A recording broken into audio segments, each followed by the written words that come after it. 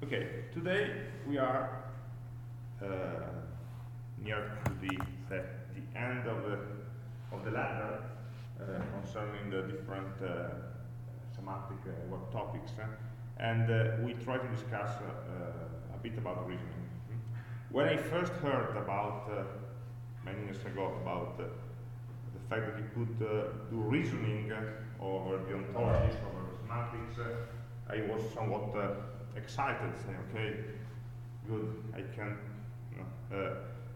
describe knowledge and have the machine reply to me with some new information.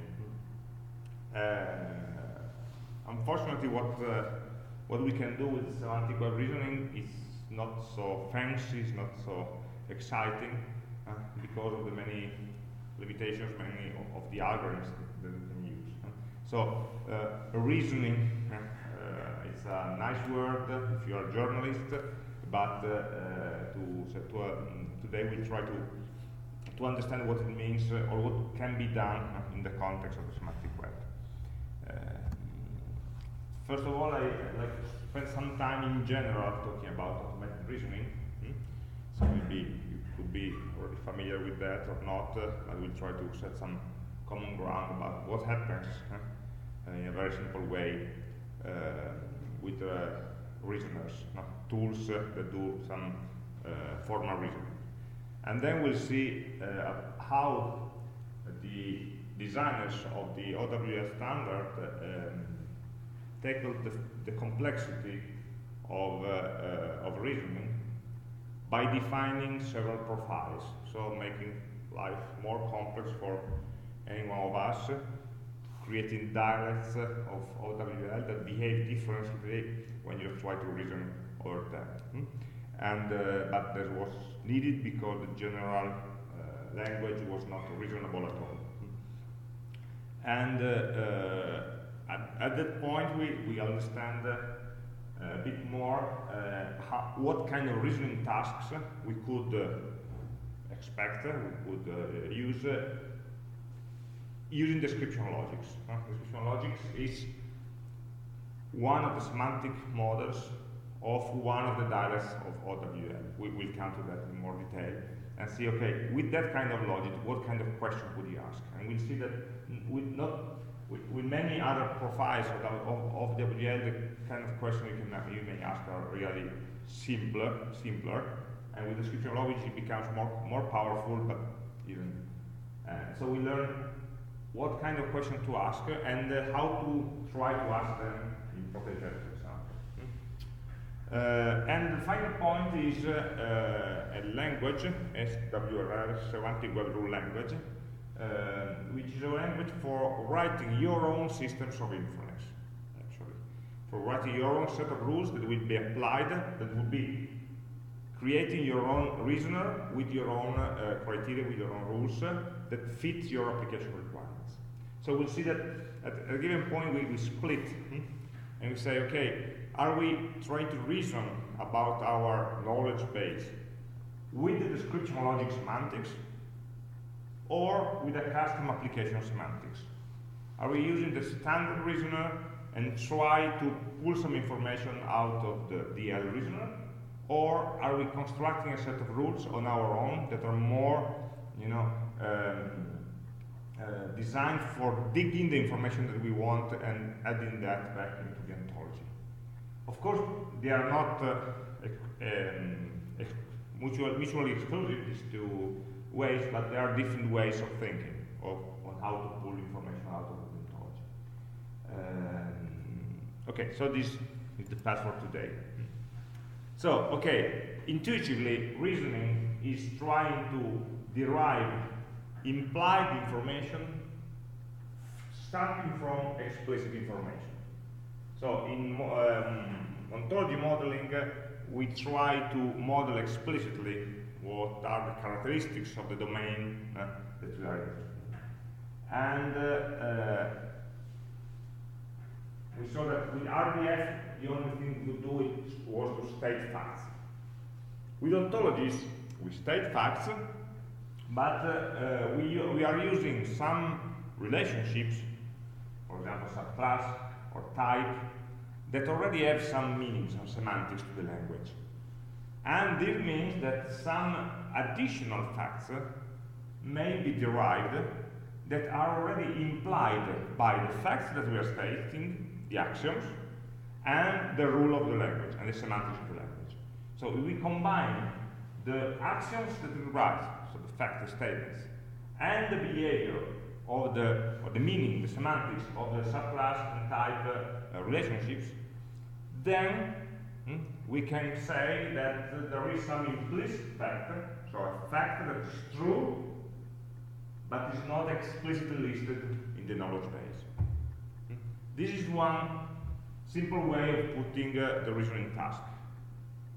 I have a set of known facts, axioms. I have a set of rules that describe how the language behaves, what is the meaning of the relationships and of maybe some main class. And then, by putting together the axioms and the rules, I can derive new information. Of course, a reasoning system is sound and consistent if the facts that can be derived by the reasoners are true. Okay, I can write my own reasoning system which doesn't follow the rules of logic, for example. It can derive mechanically some conclusions that are not true, that are not consistent with the initial data. If I'm writing my own set of rules, that this is one risk. If I'm using an existing set of rules or an existing reasoner, no, I trust that and no false implication can be done. So we are describing a task that can be automated by a tool, a reasoning engine or reasoners, if you call them. And the task of these tools are to add the new information, infer new information. We are still in the semantic web domain, so every new information is always additive. We add information, we never remove, we never restrict previous information by adding new facts and new axioms. Okay? The open word assumption still holds, so the reasoner can only discover new truths, new facts that we assume to be true, and can never retract an existing one. You can never say, okay, your action, your statement is false. So it can either add new information or discover that the whole model is inconsistent, and so it cannot derive anything more. This is the general task. Of course, there are many algorithms for accomplishing these tasks. Okay, depending on the kind of rules, depending on the complexity that we have, depending on the size of the knowledge base, we can apply different types of algorithms, and let's solve the literature on, say, on theoretical computer science that is filled with new types of algorithms that are more or less suitable for that kind of logic representation or not. Okay, we will use a more tool-oriented approach, and so we won't go too much inside these algorithms. And in particular, we are focusing on rules-based reasoning. For two reasons, we are focusing on this kind of algorithms. So one is, of course, the semantic web rule language uses rules, so we need to understand how it works. And second, the kind of description logic reasoner that we use in OWL is compatible with a rule-based implementation. So actually, this is sort of the main way to go as far as the reasoning algorithms are concerned in the semantic web. So, what is a rule system? How does rules-based reasoning work? Actually, the reasoner, so the task of the reasoner is to apply, to discover and apply a set of rules to the knowledge base. When we use the term knowledge base, I mean classes and instances. Okay, so the T box and the I box, the terminology box, classes, subclasses, relationships, restrictions, and so on, plus all the instances. So we have the whole ontology. So in the semantic web, a knowledge base is represented by an ontology, plus maybe other important ontologies into that, that combines all the classes, all the definitions, and all the instances that are being asserted, so all the actions that are being asserted into the knowledge base. And so we have this full list, the full content of the ontology, and a list of rules. Every rule is in a form, loosely, of a if-then format. So a rule has a condition and a conclusion, an antecedent and a consequent. So the condition is a sort of a query that says that if some statement is present, or some combination of statements is present in the knowledge base somewhere, then the rule is activated. And activating the rule means adding to the knowledge base the conclusions. Means that also the conclusion is true. If we assume that the knowledge base is true, and this rule is consistent, then the fact that we find into the knowledge base the pattern corresponding to the condition means that also the pattern of statements corresponding to the conclusion must also be true. And so if it's true, under the same assumptions that we had, we might also want to add it back to the knowledge base. We might. It's not, we are not forced to do. We just discover new information. If we want, we can add that information back to the same knowledge base. So actually, what we find at the conclusion can be, if we are not very lucky, can be one factor which was already known. It may happen. We apply a rule, and we find that the output is something that was already stated somewhere else in the ontology. Okay, but in some cases we discover new facts, new information. Of course, this is a very general description, and we already understand that if we try to imagine an algorithm, we need to repeat the same task over and over again, because every time, okay, we have a rule. First of all, the condition part of the rule might match in many parts, many statements of the ontology. Imagine that the condition could be a sort of a SparkQL query. That matches, it's a bit more high level, but a SparkQL query where you have the relationship with question marks and say, okay, is there any pattern like this and that? And the language in which we can write these kind of patterns may be more or less complex depending on the type of logic we are trying to reason. So every rule can identify more than one place, more than one condition to be true. And then you can add some conclusions that usually mean adding new facts, adding new relationships. After you add the conclusions, probably adding some conclusion will trigger new rules, so we will make the condition of other rules to be true, because you are adding something to the knowledge base, so you may add something that will trigger one pattern of another condition of another rule. So actually, it's a process that you can repeat until no more rules have a matching condition in your knowledge base. At that point, you finished. At that point, you finished if the universe doesn't finish before you, because it may happen that the number of rules, the number of consequences that you can draw from a given knowledge base can be enormous. And so the task of the algorithm is not just being able to apply the rule, but having a good strategy for applying the minimum number of rules in order to get the information that you want. So it's not just an open reasoning, but in many cases it's reasoning with a goal. Okay, this is some example, very stupid, of rules. In these kind of rules are actually not needed. It's not something that we would write, but they would be part of a reasoner that understands OWL. So these are parts, these are rules that are part of the semantics of OWL. The first one is sort of saying that the subject, the domain of subclass should be a class.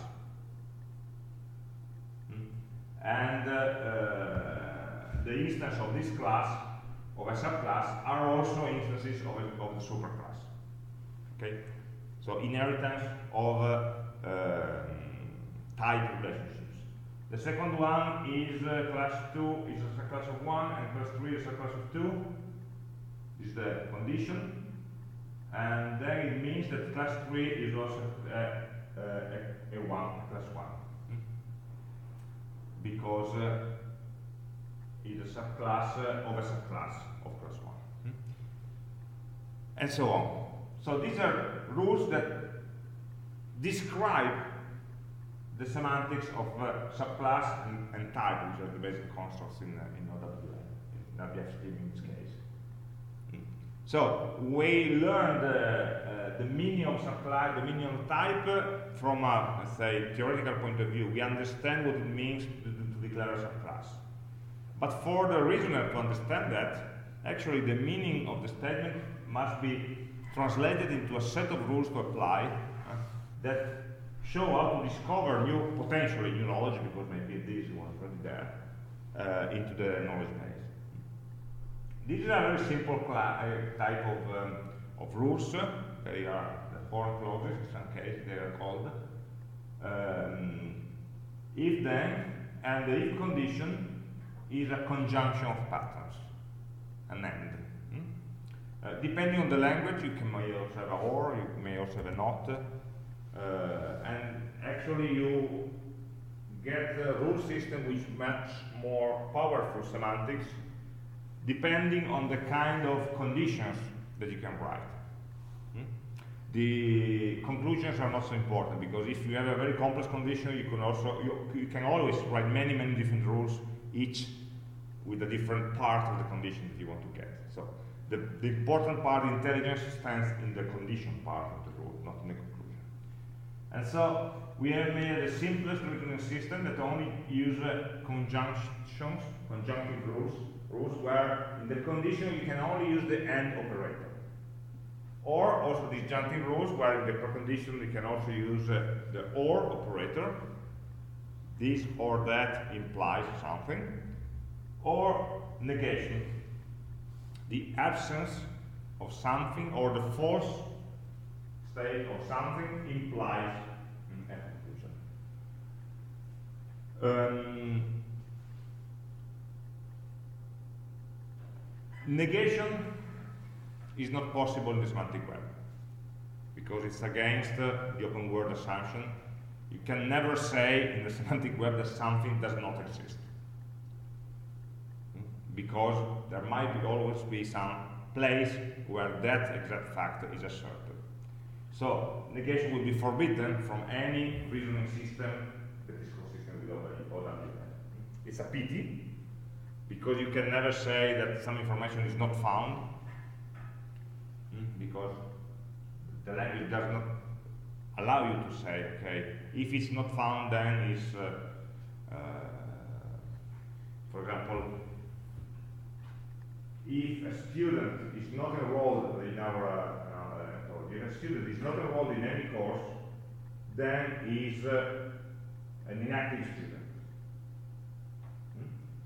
You cannot write that this in OWL, because the fact that there is no relationship that links to that specific student to any course doesn't mean semantically that the student will not be enrolled in any course if the knowledge base was larger.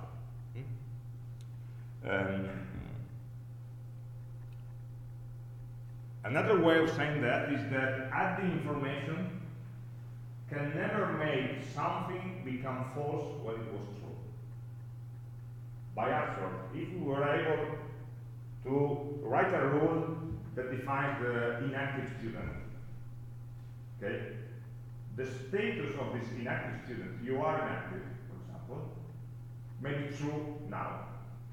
But if I add some new factor, the fact that you are enrolled in a course, then the fact that you were an active student becomes false. Would become false. And so we are adding new facts, and the consequence of adding new facts would be to retract some truth. Something that was true is no longer true. This is not acceptable in the semantic web. We don't want that. We always want truth to be monotonically increasing. So we never say that something is true unless we are sure that it can never be made false by adding any kind of other information. So this is why it's uncomfortable, but this is the reason why negation is not possible. Also, disjunction will be useful, actually, really, and it doesn't violate the negation part. The problem with the disjunction is that then you have different ways of getting to the same result. And it makes the reasoning algorithm much more complex.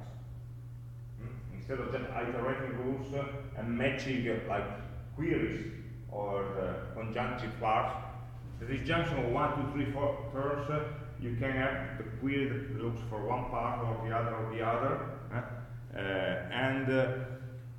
So the reasoning algorithm should be a branching recursive algorithm rather than just an iterative application. And it means that the complexity of this algorithm will go to the non-polynomial space. So actually, conjunctive rules can be reasoned under some condition in polynomial time. Disjunctive rules cannot be reasoned in general in polynomial time. That is why the designers of OWL wanted to remain in the reasonably complex domain, and so they only allow you usually with the main language that is supported to conjunctive rules. This is not a theoretical reason, it's mainly an efficiency reason to forbid in many cases the disjunctive rules. And by the way, you don't have the not, so you cannot construct a NOR using an AND and the Morgan rules of logic. So you are actually limiting yourself in the kind of expression. You are writing rules that are weaker than Boolean logic, than first-order logic. Okay, so as I said before, we may have a reasoner that applies sets of rules, and in some cases, some sets of rules are already predefined. So, for example, there are a set of rules that define the OWL semantics.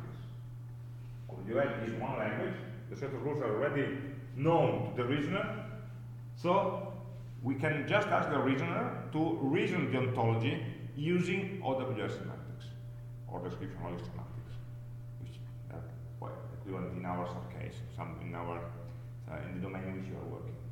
And so the reasoner already knows what to do. And who wrote those rules, the set of rules, made the right thing of writing the rules that are equivalent to the semantics of OWL. So this is the simplest use case. Of course, we can only learn new information if that is implied by the explicit information, explicit rules that we have expressed in the ontology. Otherwise, or better, in addition to that, we can create our own set of rules. Additional rules that are not just implied by the OWL semantics, but in some way are implied are describing our knowledge of the world. So we can have some knowledge about the domain that we can encode into rules, and maybe that kind of knowledge cannot be described directly in OWL. Something especially related to the individuals, because all the, in OWL, all the properties you can define are always properties or restrictions at the class level. If you want to add down something, some operation at the instance level, the individual level, it's very hard. You would have to create a class with only one individual to do something with that individual. But by writing rules, actually you can work easily at the individual level. And this is the goal of the Semantic Web rule language. So, we have a set of known facts in the knowledge base, a set of rules that follow some kind of limited syntax, limited restriction, and we want to apply this rule to the knowledge base. So, from the algorithm point of view, we have two different or two main approaches then, or the algorithms always mix, the real algorithm always mix the different approaches, but just to understand. Applying the rules could be done by a forward chaining algorithm. What do I mean? Imagine we have this knowledge base in the left, and fact 1 and 2 are known facts, are already explicit in the ontology. Then there may be a rule that from fact 1 you can infer fact number 3. And once you have fact number 3, you can infer fact number 4, because there will be another rule, and so on. So, you start from the known facts and try to match all the available rules, in some order probably, to the available facts. And then, when you discover new information, you can add it to the knowledge base, which are called entailments, or implications of the known facts, that become explicit. Fact 3 was already true, but we didn't know it. Now we know it because it's being made explicit thanks to the application of an entailment rule, and so on. And so maybe today we are starting from fact 1, reasoning the ontology, and this is the full set of new facts that we get. And the reasoning stops when there are no rules that can be applied anymore, when it runs until exhausted. The algorithm just applies rules. It doesn't have a direction where to go. It doesn't know what to discover. The algorithm wants to, like in breadth first search, no? You are starting from a point and expanding until you find something. You can only stop when there's nothing more to find. Okay?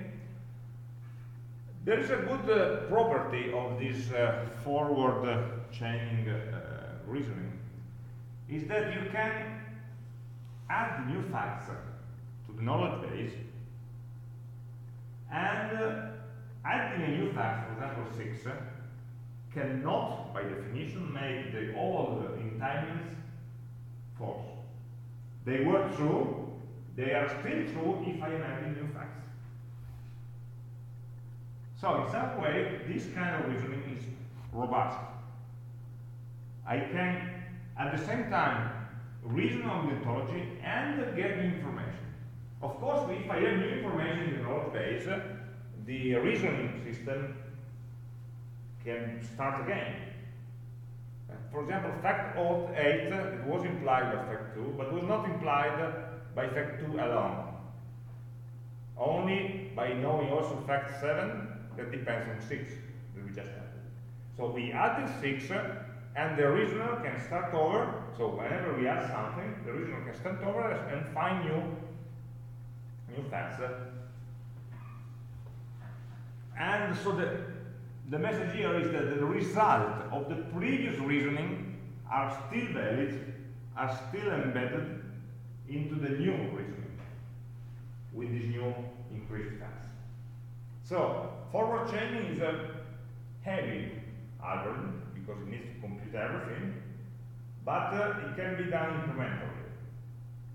You can start reasoning over a subset of the knowledge base, then you can add some facts, and you reason the implication of adding that fact. It could also be a strategy for the algorithm, not taking the knowledge base,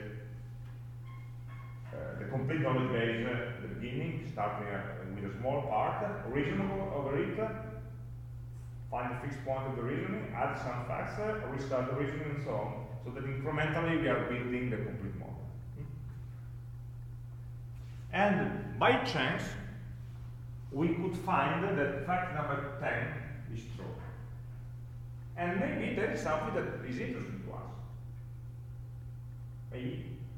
So at the end of the reasoning, we can query in some way the reasoned ontology, the ontology with all the reasoning conclusions in it, and check whether some given fact that we are interested in is true or not, is implied or not. Sorry, is true or not known. I cannot say not true, because we know that will be solved. Sorry. We can check whether a fact has become true, has become known to be true, or has not become known to be true. It doesn't mean it's false. I cannot say false. How does one approach?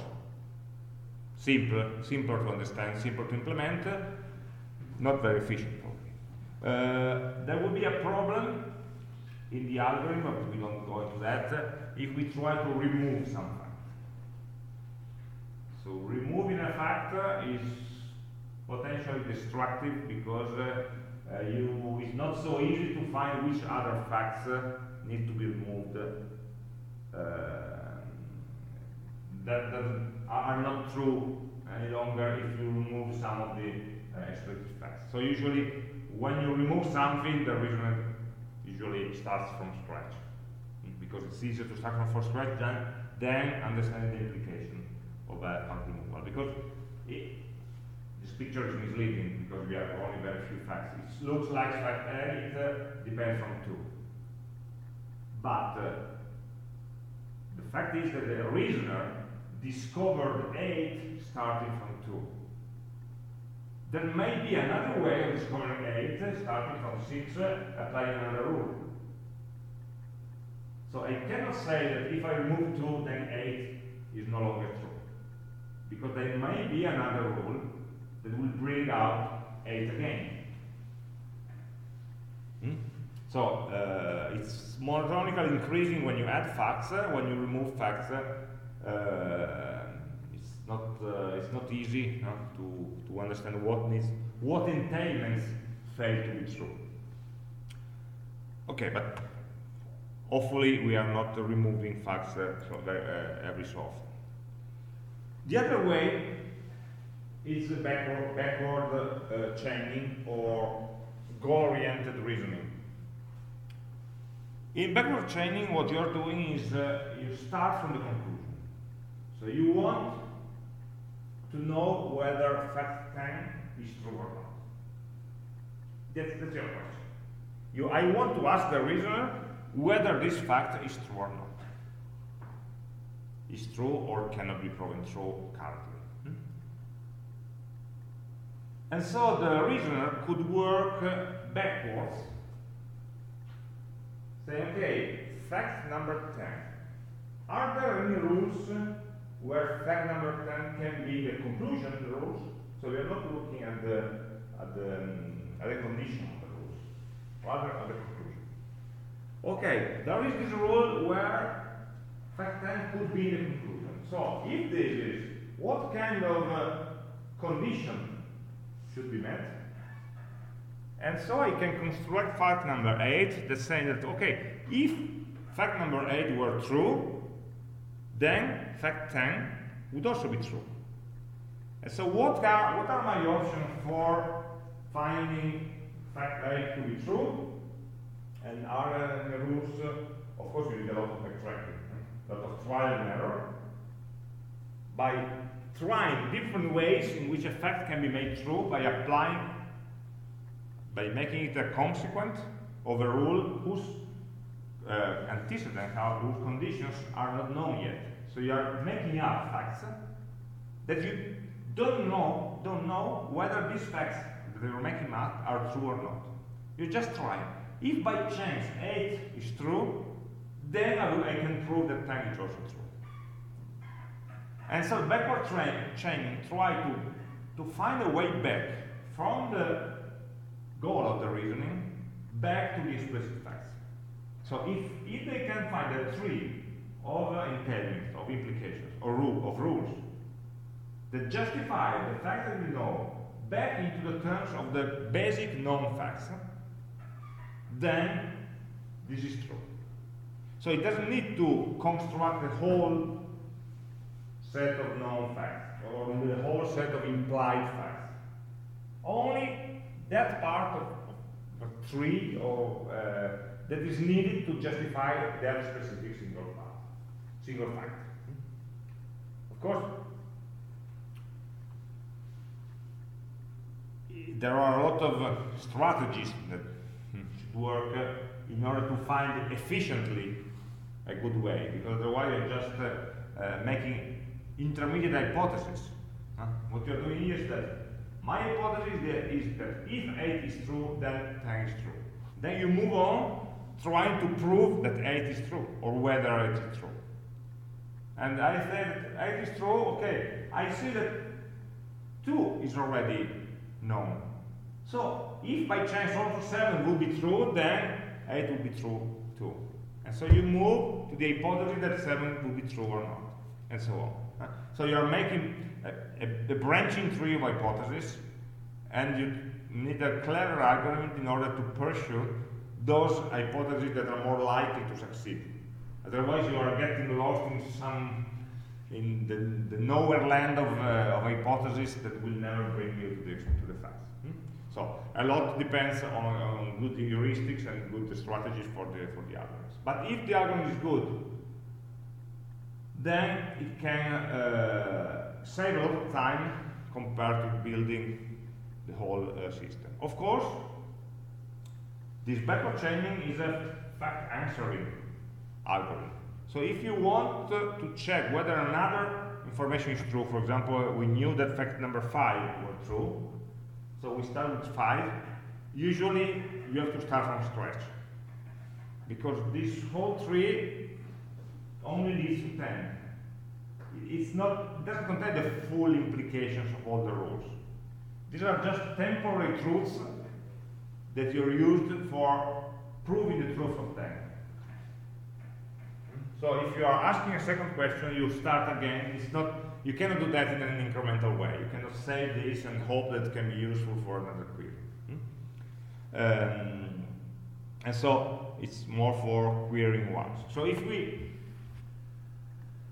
have an ontology and we know that the ontology must be queried many times, then it will become more efficient to try to do a full reasoning, forward chaining of the ontology, and then every fact that can be proven true is explicitly listed in the knowledge base.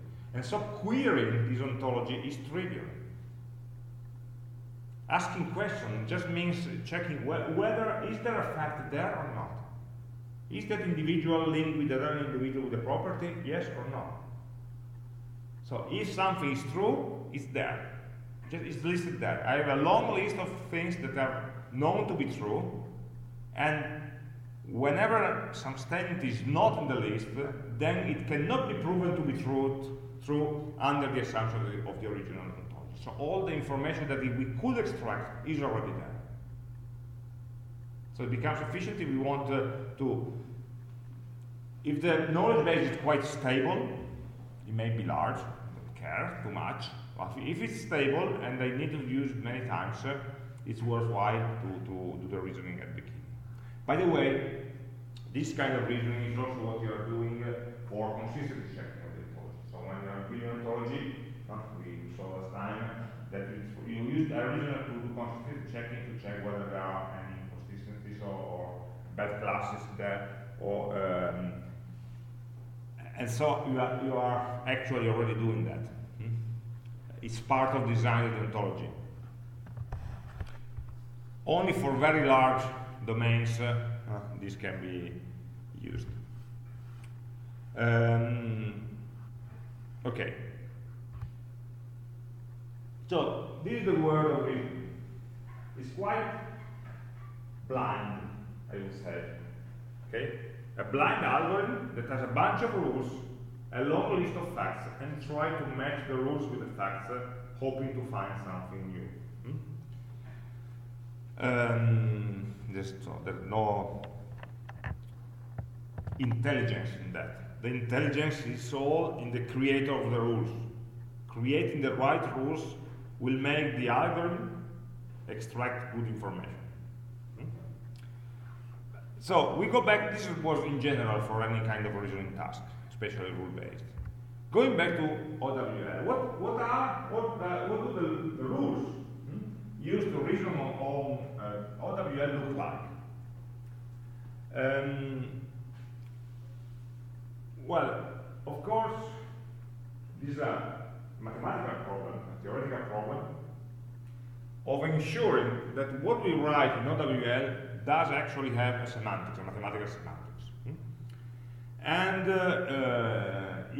when the designer of OWL actually defined two different semantics for the OWL language.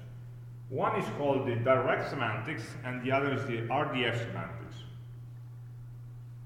The RDF semantics is the simpler one, and stems from the semantics of RDF, of course. There are a set of rules that can be applied on the RDF representation of an ontology that describe fully all the implications that can be derived from the OWL semantics. The direct semantics is more high level and applies rules according to higher level concepts like belonging to a class, like belonging to relationships, and so on, which of course can be expressed in RDF, but maybe linking two items in the relationship may require more than one RDF triangle. And some constructs at the OWL level are one construct that will map to several triples. And so a higher level semantic working directly on the OWL construct and not on the RDF triples is also defined. Of course, these two semantics have been proven to be equivalent, so we can use what we want. The simplest one, the stupidest one, is the RDF-based semantics.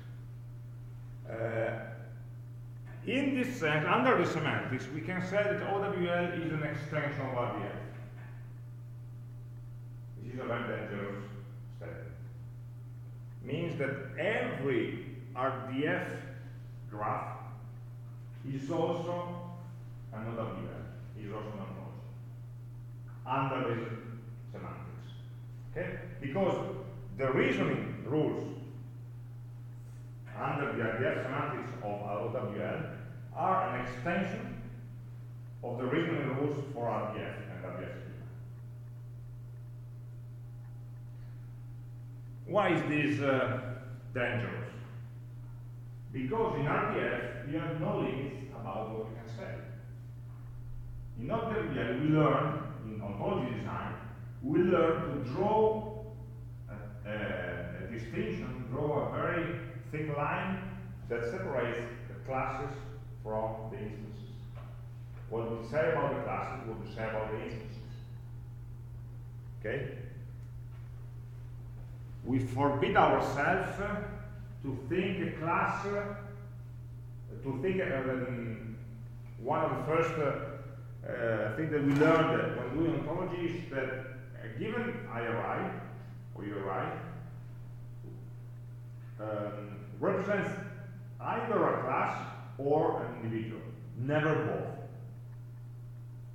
So it can be the subject of a type statement, or it can be the object of a style statement, but can never be both. Okay? No resource in ontologies can be a class and an instance at the same time. In RDF, there is no such restriction. There are just triples. And so, under the RDF semantics, it would be allowed to have classes that contains individuals, but the same, I cannot say the same class, the same resource, the same IRI, the same URI, is also an instance of another class. There will not be a class anymore. You are creating classes containing resources that are also classes. It's not a union of classes. A class that contains an object which is also a class. Sort of a recursive multi-sense. Okay, this is something that you can do in RDF, and also in OWL under the RDF semantics. This kind of description is called usually OWL full. So we are the most complex semantics, most complex means with less limitation, of the ontology, where we can also model very complex things. So you can do philosophy with OWL full. Thinking the idea about the idea of being alive or something like that can be done. Good, very expressive. The bad part is that OWL full is not decidable. So there is no known algorithm that in a finite amount of time can reason over an OWL full ontology. In general, the complexity of OWL full means OWL with the RDF-based semantics is not trivial. It's not a matter of being exponential or the exponential or exponential. No. There is no known algorithm that is known to terminate. Because the set of rules would generate an infinite amount of other classes, of classes, of classes, of classes. So we are starting. You know how natural numbers are defined in the basic of mathematics. The 0 is the empty set, and then number 1 is a set containing 0, and number 2 is a set containing 1, which is a set containing 0, and so on. Actually, mathematically, all the integer numbers are sets that contain other sets. Okay, and we have received here a language that allows a class to be an element of another class. This means that if you have a rule that allows that, automatically that rule can generate an infinite number of events, because it's like the natural numbers.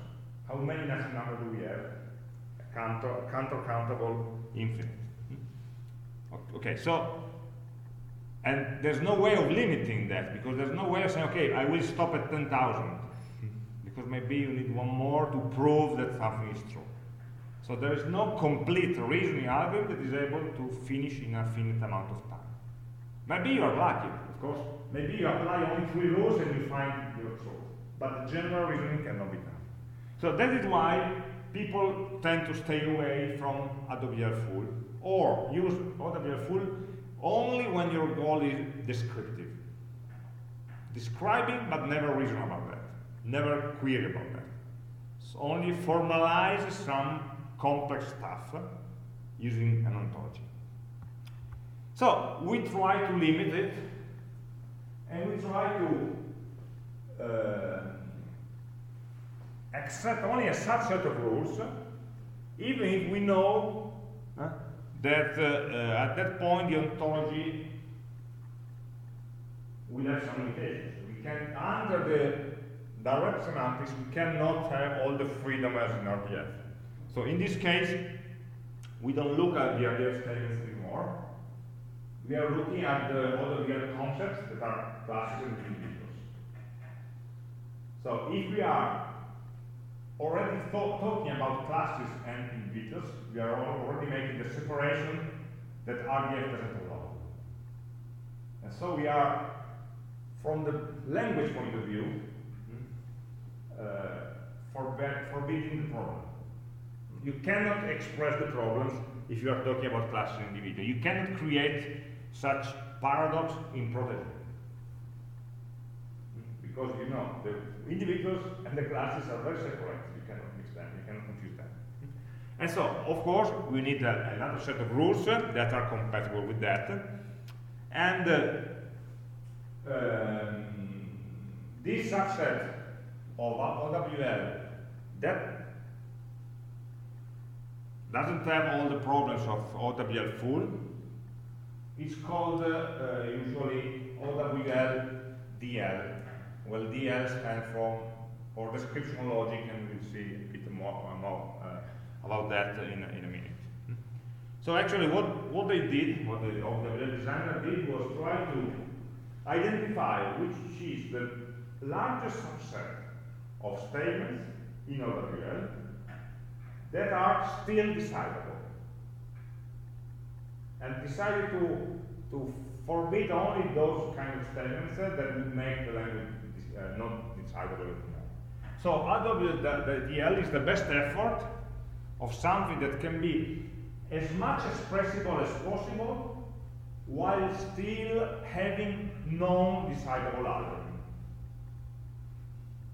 So we can actually reason about that. Then, with more or less efficiency, let's see. But at least we know that it's decidable, so there are finite time, exponential, but finite time algorithms for deciding the truth of a statement if we limit to OWLDL. And for doing that, they linked the meaning of the RDF statements, or the OW statements, into the description logic, DL formalism, the mathematical formalism of description logics. So actually, under this subset of OWL full, we are working on a formal system that is equivalent to description logic. And this is good because, not for us, because probably we don't know anything about DLs, but there are a lot of theoretical results that will help the tool developers theoretically results about DLs. And what is description logic? Just a flash, a raw slide. Description logic is a subset of first order logic. First order logic is Boolean logic plus quantifiers existent for all and so on. And so description logic is defined by a set of operators that work on, let's call them sets, for example. So that look like intersection, union of sets, complement, enumeration, so construction of sets by... we already recognize many of the constructs that we have in OWL, of course, because OWL was built with this in mind. Okay, so this is the idea of building a class by enumerating the items, or building a class by intersection, subclass of the intersection of many other classes, and minimum and maximum cardinality, the existence of a property that leads to a class, or for all the elements, the corresponding class is in C, and so on. So there are different syntactic ways of expressing that. This is a mathematical formalism. You can do algebra with this, okay, with these operators, and plus some axioms, sorry, that state some property of the different classes. For example, the axioms that define how subclass, how identity, how disjointments, and so on work. So this is just we say mathematics. On top of this mathematics, they defined the rules of reasoning. This is just a flash, the full list of reasoning rules for description logic. It's not something we can read because there are a lot of other assumptions in that. But you see that there are 15 rules or something like that that can be applied over and over again. And these rules are always if there is something and something else, then you can add this. If and then you can add this, and so on. So these are written in mathematical terms instead of RDF, but we can recognize a rule-based system.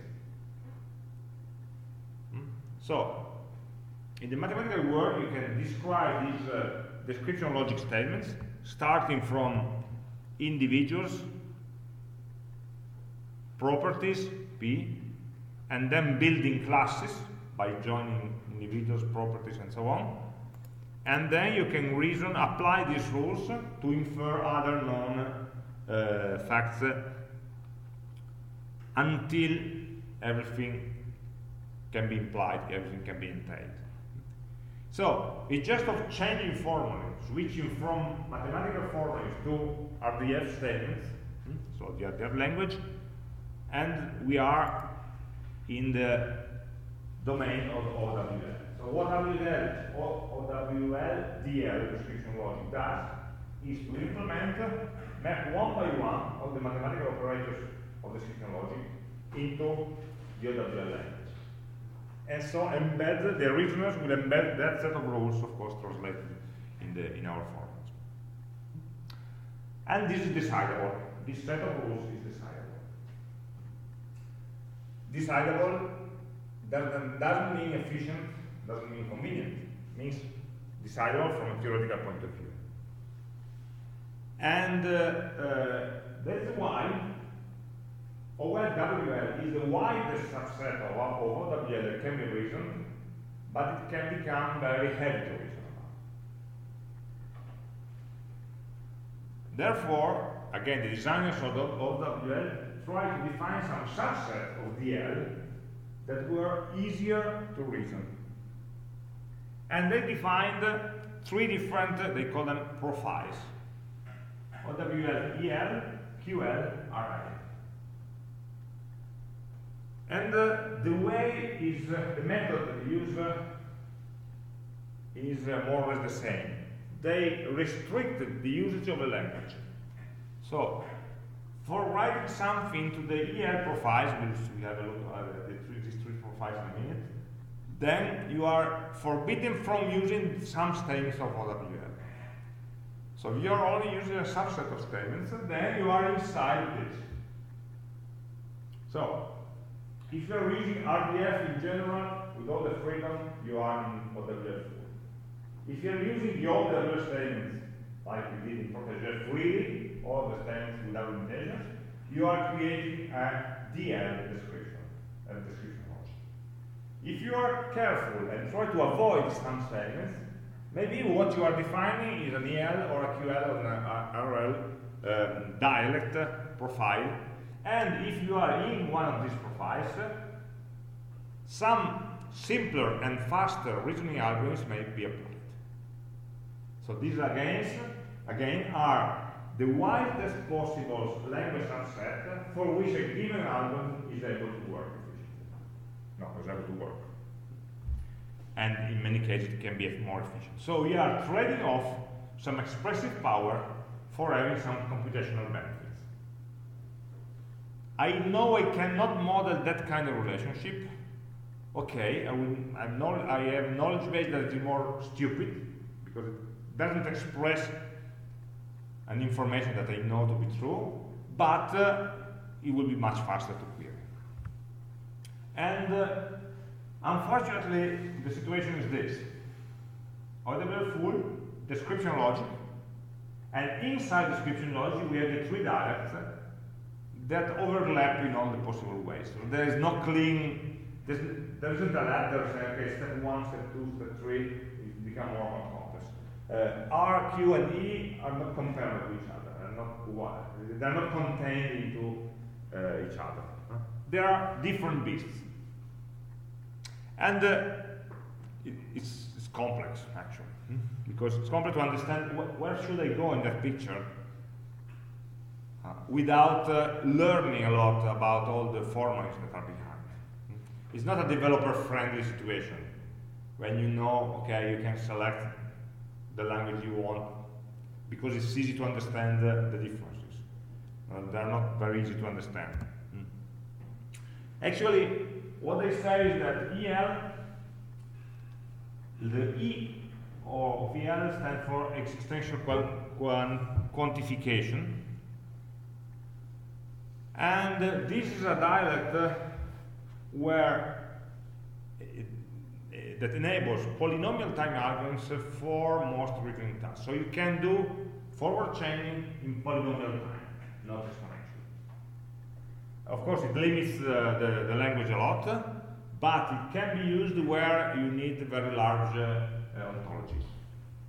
For example, there are all the biomedical ontologies where you have all the gene information, the illness information about, and so on, and you're linking them in the ontology form. These tend to be very shallow ontologies. There are not many properties, not many implications, but a lot of classes. A hierarchy of classes, a lot of relationships, a lot of individuals. They can be very large, but the modeling is not very complex.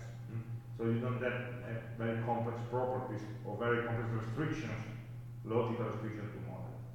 But they are large. So it's very important to be able to efficiently query on that. It's a sort of a very powerful storage of information.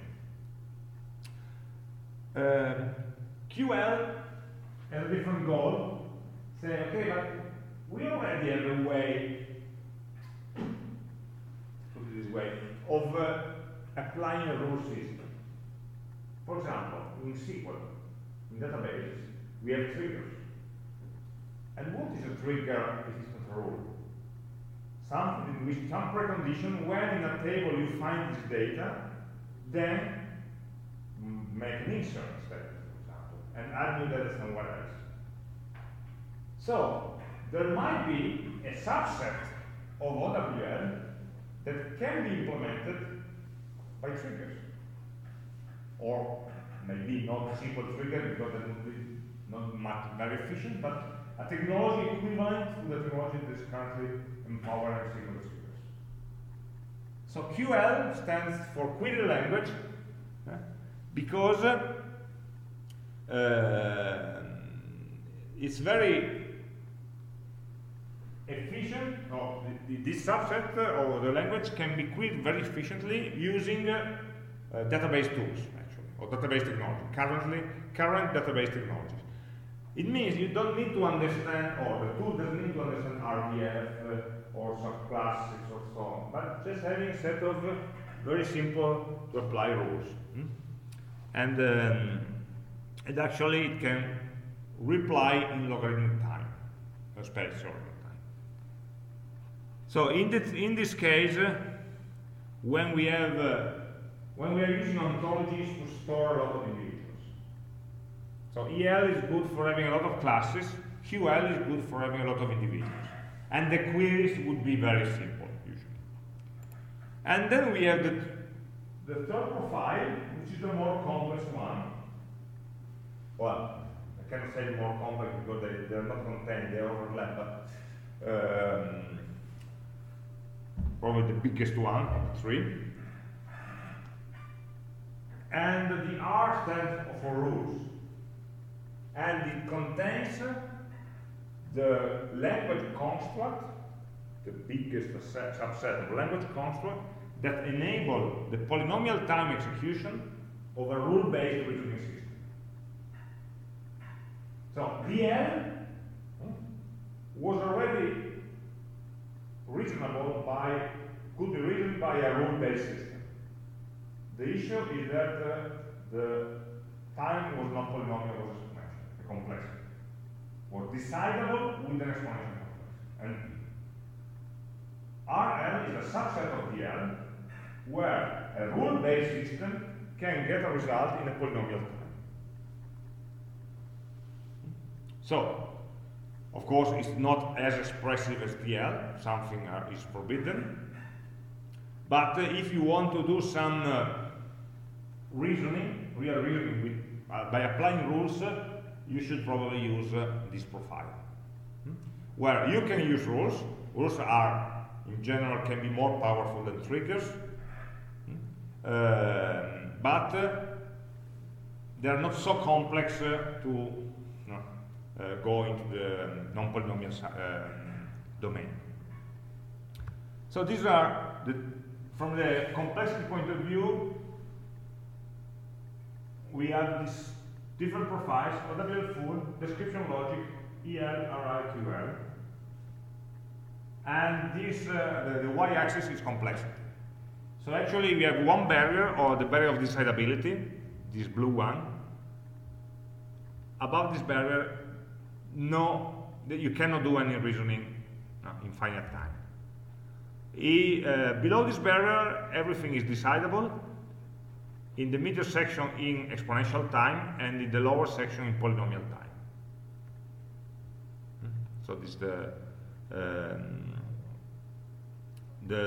sort of a picture that compares the different complexity. Okay, just to have a flavor, without going to the full definition, just to have a flavor of what are these three profiles. I said that the profiles, there are limitations of the L statements. So something is forbidden. You cannot express something, and of course you gain the computability by refraining from using some characteristics. So EL, we say that is thought for ontologies with many classes. So the word with classification mainly tasks. So you have most of the statements for working with classes. So restrictions, cardinality restrictions, existential quantifiers, and so on, at the class level, can be used. Because you want to create your own taxonomy of classes. You can use property expressions, also property chaining, to create chains of expression, except for example, there is one strange thing is that the inverse property is not allowed. We use that in our modeling. Follows a course is the inverse property, also enrolled in the course and something like that. It cannot be stated. You can, of course, create the two different properties that go in the two directions, define their domains, their ranges, and so on, but you cannot say that they are the inverse of each other. So the reasoner will not be able to infer that belong in the, and it's a limitation. You cannot have negation, but this is fair normal. You cannot have disjunction or union. In OWL you have the union statement, you cannot use it here. Universal quantification property. You can use some, you cannot use all in your restriction, in your property restriction. Some elements from, yes. All elements from is forbidden. It may seem strange. Why cannot we use that? Oh, okay, I cannot reply unless we go to the mathematical level and see what are the complications of adding these constants. From the syntactic point of view, you know that those are forbidden, and this is the full list taken from the definition of the different statements that you can use, subclass, equivalent, disjoint, subproperty, but we are not supported, for example, object all values from, minimum cardinality, maximum cardinality, complement of, which is the negation, is forbidden, one of, disjoint data property, disjoint object property. So everything that has to do with the or and the not has been deleted, of course. Symmetric property, asymmetric property, also because you cannot talk about the inverse property, so you cannot define whether it's symmetric or not, because you are not able to go back, and so on. You can have functional properties, but not inverse functional properties. So these are the limitation of the EL. QL is, you remember, the trigger-based profile. Actually is more or less, gives you more or less the same language, the same expressive power as you have it with the ER diagram, interrelationship diagrams, or UML class diagrams, when you can have express classes, relationships, and people inheritance, but if you think about that, you cannot have a restriction on properties. No? If you're making a class diagram in UML or an ER diagram for a database, you can have a subclass. So the subclass may have additional properties, but there's no way the language not restrict the property of a subclass. So this is why we have a sort of asymmetry in the class action, that you can restrict something in the subclass, but you cannot touch anything that was defined at the separate class level. So you can restrict something for yourself, but not for the properties that you are inheriting. So it's some partial inheritance in some way.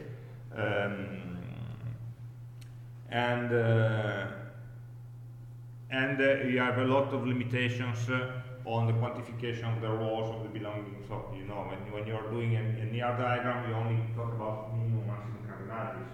You cannot express logical constraints to be part of the relationship, and this cannot be done here also.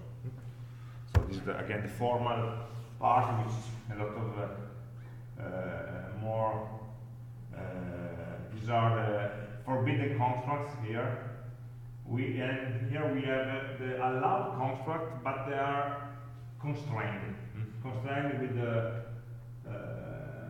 with a limited way of creating classes. Okay, I pasted this in small font because I don't want to read that, but just to have the idea of how it's defined.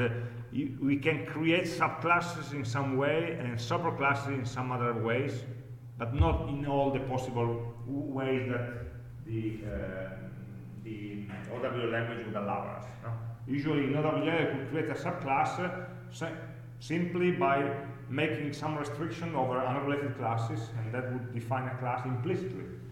And here it cannot be done because I can only create a class explicitly or with intersection or negation. I can use not here. Negation can be done. Or extension quantification to a class or data range. That's it. So not the for all, and not have logical constraints to build classes.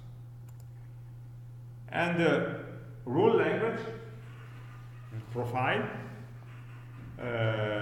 You say I still want to do reasoning. I just don't want to be exponential in time. So I have something that is as powerful as possible, that can be still treated by a rule-based system using only conjunction rules. We already saw that. We are deleting the OR in the rules for gaining the polynomial time.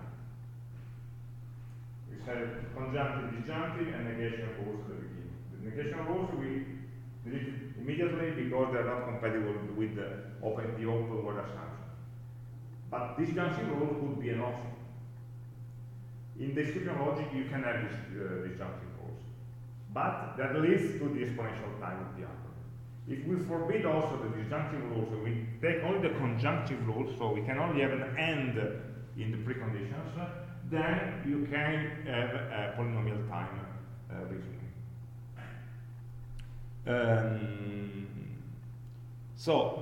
With this, there are very few limitations compared to DL. So RL is not much more limited than DL. There are always some statements where you can say that an individual in a class implies that another individual should be in a class or should exist at all, which is some, say, corner cases that cannot be expressed. And you see that the definition is also smaller. So we are taking away less from DL in order to build RL. So RL is actually much closer to DL than the other profiles. And mainly the constraints are a limited way of creating classes at the subclass level or the superclass level, which are not complete, but it actually is a intersection, complement, all values from, so extension, universal quantification, maximum cardinality. You don't have minimum cardinality, for example, because you don't have also existence. You have universal, but not existence. They are different profiles. Okay.